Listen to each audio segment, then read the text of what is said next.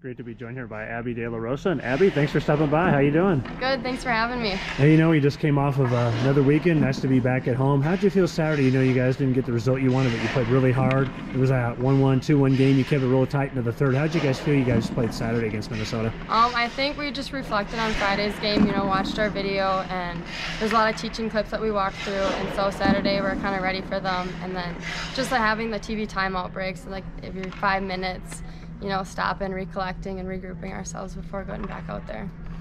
How weird is it to think, too, you're a senior? Has that sunk in yet, that all of your years have flown by and you're down to your last year? It goes by so fast, and people always say, it's going to go by fast, but you don't know until you're actually playing, and it's just crazy how fast the 4 years have gone.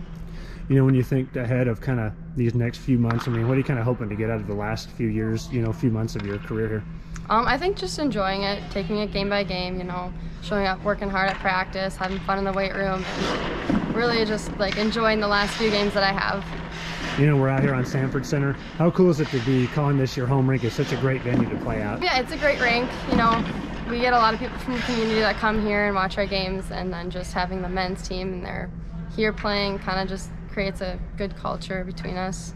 Let's say, how much camaraderie do you have, having the team here too? How nice is it to also have the men's team here and you guys are, pushing towards the same goal? We both want success. We're both supportive with each other, and their fans come to our games, and we have fans that go to their games, and just trying to support each other when we can. I know we don't get many games where we're home, but when we are home, usually, they're taping their sticks watching our game, and then after our game, we'll watch theirs.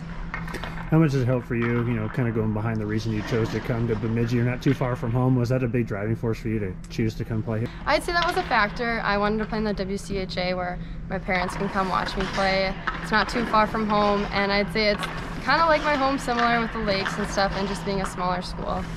And like we talked about the other day, you get to see a lot of those teams growing up. You played with a lot of those players. How neat is it to see some of those players that you kind of grew up, playing camps? I played with a lot of the girls that are in this league. A lot of the WCHA are pretty much city girls, so just playing with them in the summer and spring, you kind of just know who they are as a player and how they play.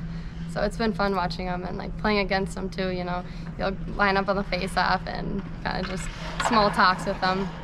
And you, for the sport of hockey, what kind of got you into it growing up, and then specifically to play defense, because that's not always the spot somebody always gravitates to, but how much do you enjoy playing D back there too? D's fun. Both my brothers played growing up, so I kind of just wanted to do what they were doing, follow their shoes, but it's fun. How do you like being that last line of defense too? Because you're always right back there with you and the goalie. How much kind of camaraderie do you have with your other line mate, plus the goalie, knowing that you guys are the last 2-3 back there? It can be scary, a lot of pressure being the last two. That if you make a mistake, it's highlighted rather than the forwards. It's just more highlighted there. And I think just, working together, working with your goalie, talking with your D on and off the ice helps a lot. All right, Abby, well, we really appreciate you stopping by. It was great catching up with you. Good luck Awesome. rest of the season, and we'll see you again here soon. Yep, thanks for having me.